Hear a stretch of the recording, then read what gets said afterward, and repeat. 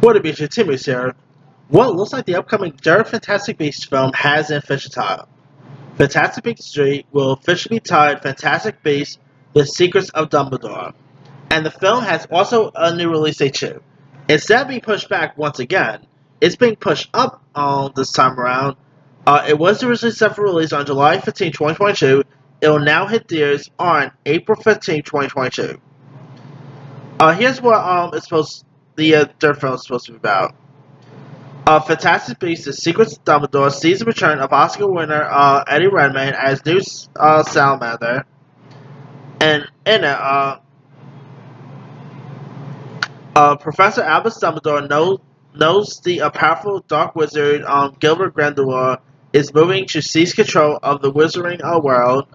Unable to stop him alone, he entrusts his magnanimous Newt Scamander to lead an intrepid team of wizards, witches, and one brave Muggy Baker on a dangerous mission where they encounter old and new beasts and clash with Grindelwald's growing legion of followers.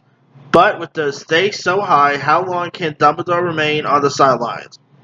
Once again, it is being directed by David Yates, with Eddie Redmayne coming back as Newt Scamander. Jude Law is coming back to play Dumbledore. Other cast members include Catherine Waterston, Dan Fogler, Alison Studo, Ezra Miller, Jessica Williams, Colin Turner, and top it off, Mads Mikkelsen will actually be replacing Johnny Depp as Gilbert Grindelwald. Now, of course, that sort of got a lot of controversy because Johnny Depp, of course, ended up pretty much getting fired off the set from this because of him and the Amber Heard situation. So my question is, how good is this even going to do? Like, yeah, the Harry Potter films are very popular and all, but let's be real. The last Fantastic Beasts movies did not do so well with Harry Potter fans. So I don't know. Is this even going to do well? And especially with the Johnny Depp drama, is this actually like with Johnny Depp, not being on Fantastic Beasts anymore? Is that going to hurt it too? I don't know. I mean, Mads Mikkelsen is a good enough actor too, so I'm sure Mads will do a good job playing the role of Grindelwald. But anyway, with this film getting released in April, I mean, now it's opening up against the anime film Bad Guys, and it's opening up against The Lost City of D. Top it off, it's opening a week after Sonic 2, so it's got some stiff competition right there.